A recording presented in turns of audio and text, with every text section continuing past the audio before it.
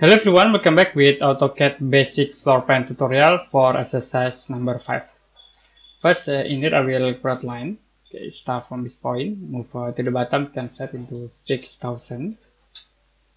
And then so you can press enter button to close and press middle mouse twice to use zoom extend. We create line again, start from this point to the right here, 3000. Move to the top, 6000. And then you can click at this point. The next, use copy command to copy this line objects to the bottom. We can set into 1700. And then I will copy this line objects to the right here, 1000. Okay. You can use a trim command to cut this line objects. And then I will copy this line to the top. You can set into 650. Okay. Now you can use a join command to combine between these lines, and also in here we can combine so it will be changed into polyline. The next, use offset command with offset distance. I will set into 150, and then I will click at these objects, click inside. The next, we offset with offset distance 75. Okay, click this object to the top and to the bottom. Also same at this lens object. Okay, you can select middle lines and you can press delete button. The next, use trim command to cut this line. Okay, we cut again in it. And the next at this point. Okay. Now we create this for ground floor, and the next I will copy these objects to the right here.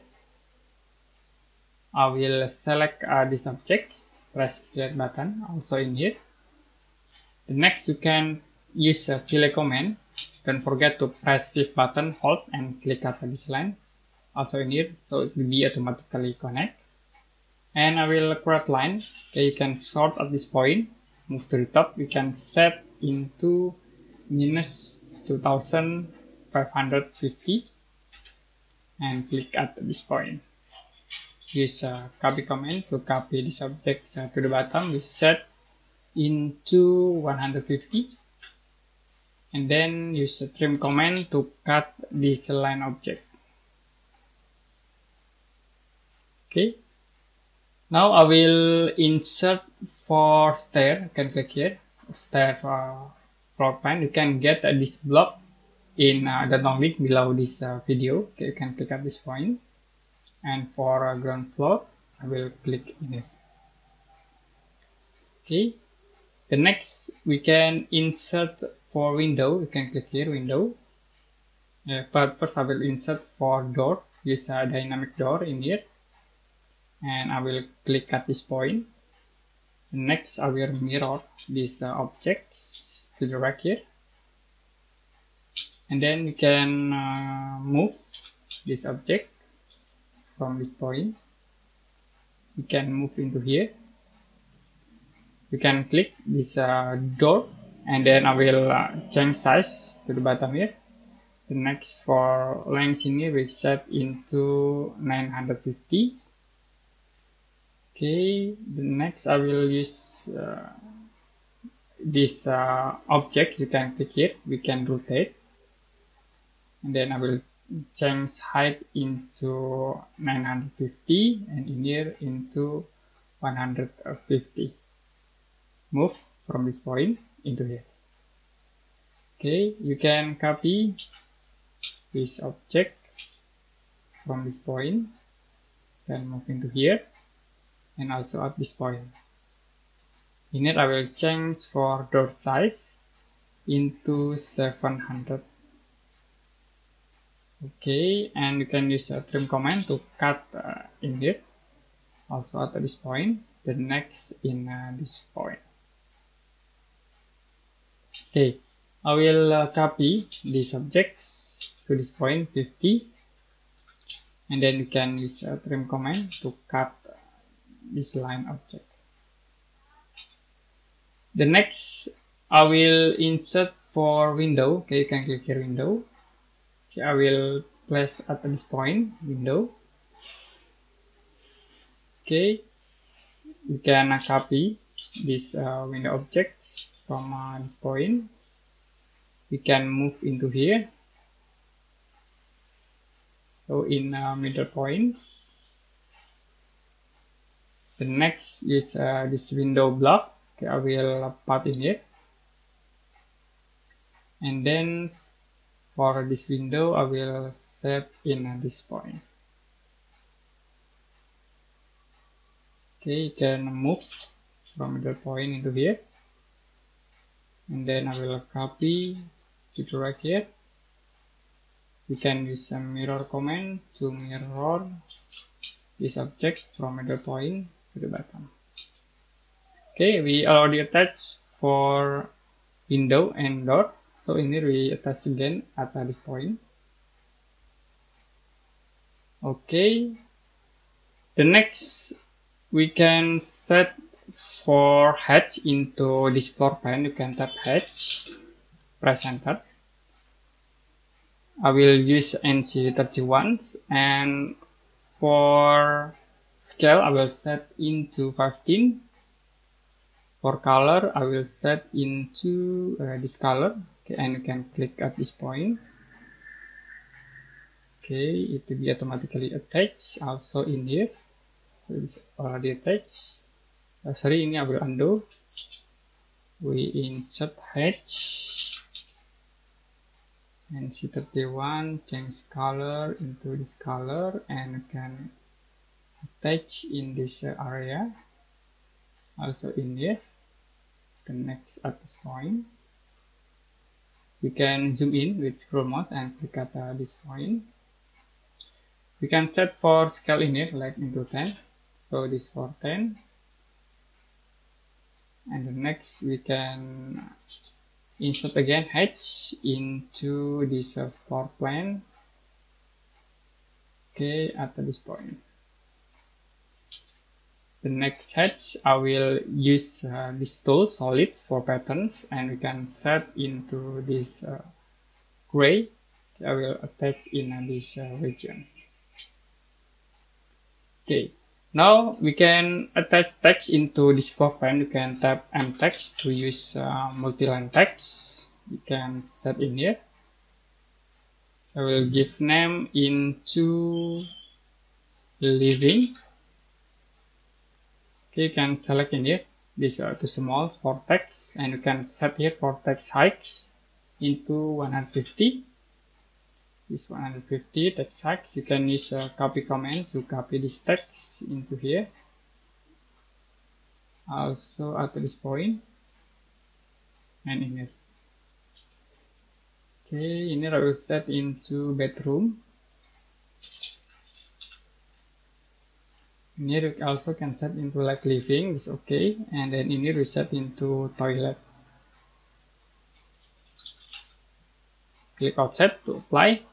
You also can change for text color. You can click and click here for color. I will set into the cyan.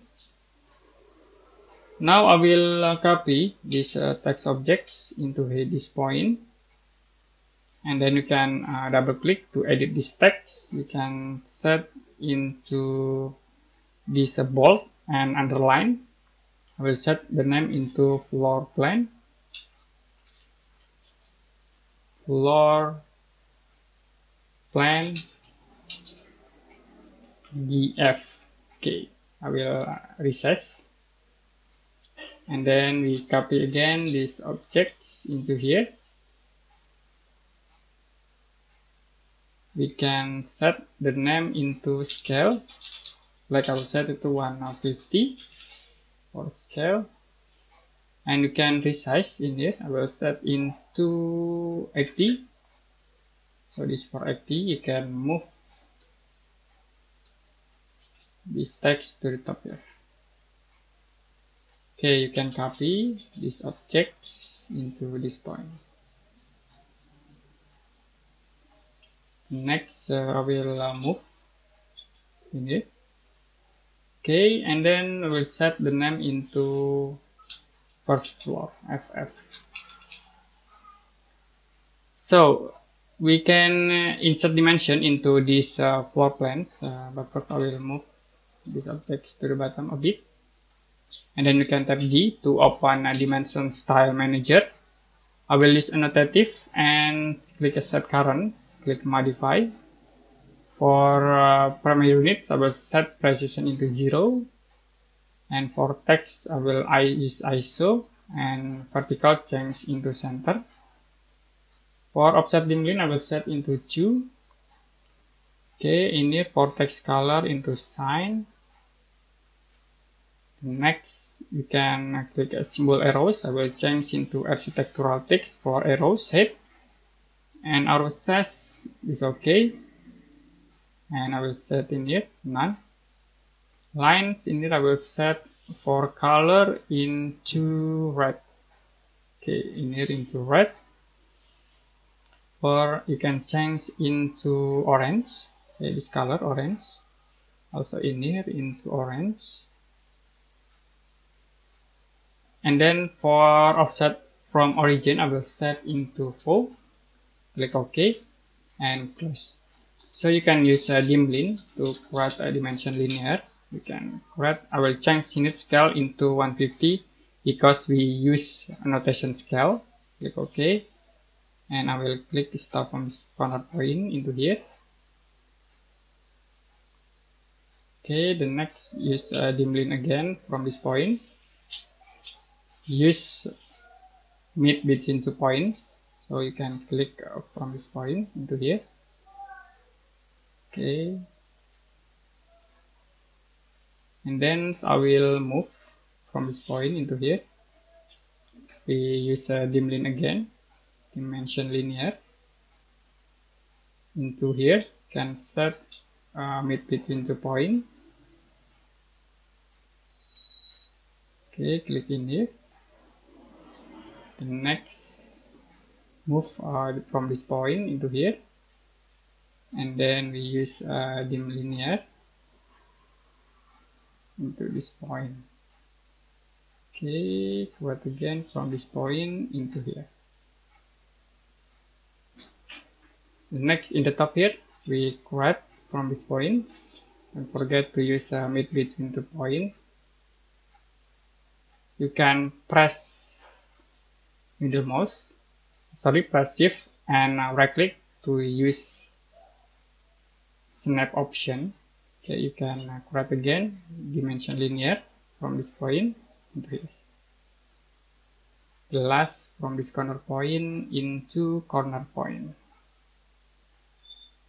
Okay, in the left here from this point into here, use meet between 2 points.